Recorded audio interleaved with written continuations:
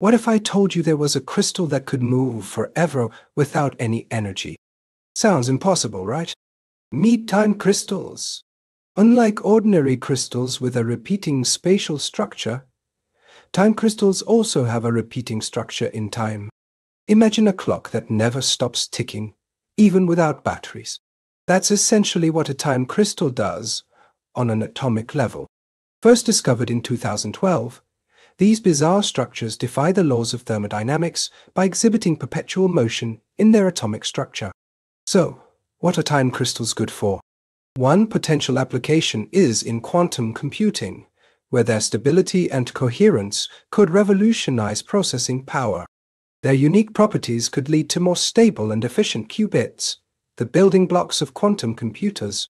Time crystals are a mind-bending concept, but their potential to unlock new technologies is undeniable.